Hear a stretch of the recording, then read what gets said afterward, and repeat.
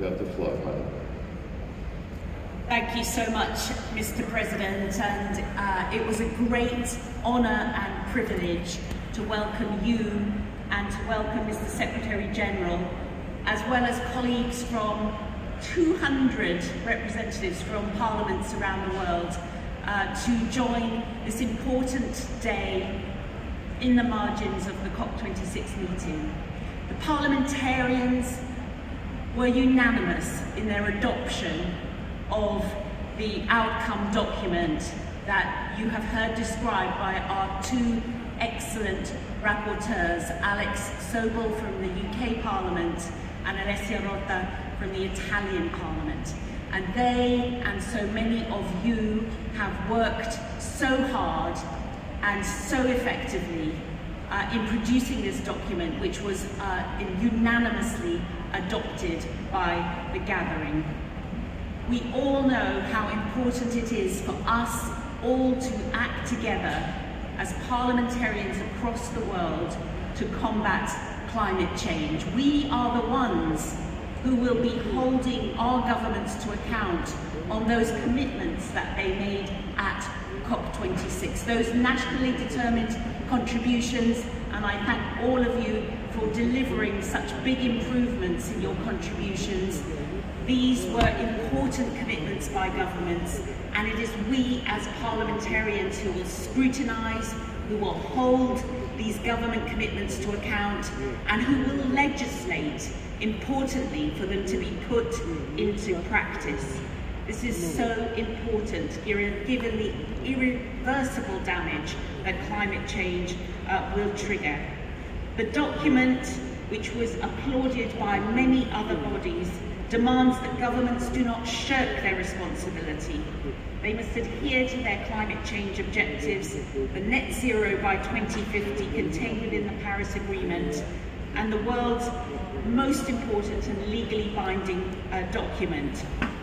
It demands that responsible stewardship of the planet and the well-being of humanity must be at the heart of all political ambition and activity. And it demands that developed countries must meet their existing climate commitments, in particular to provide and maintain a minimum $100 billion in climate financing annually.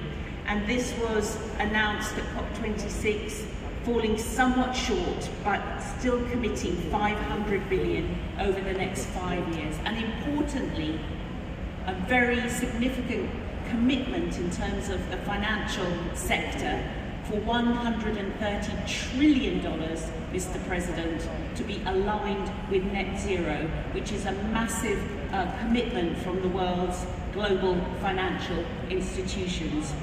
This transition to net zero will have profound implications for all of us.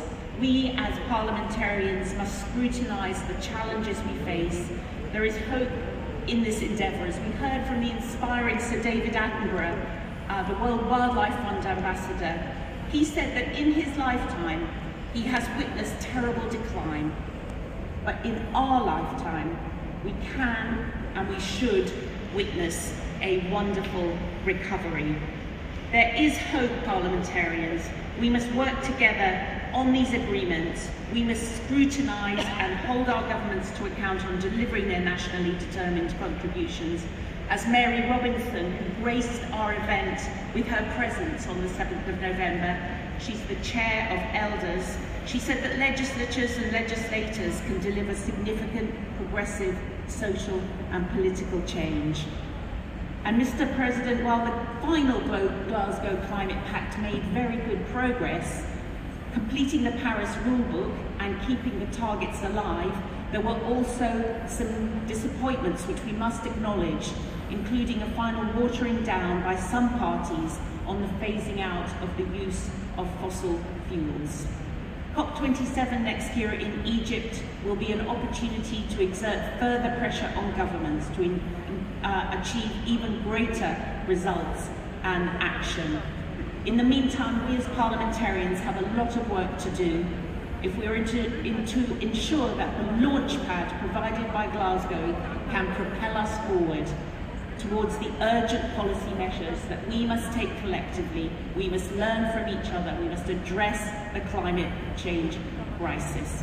Thank you very much, Mr. President.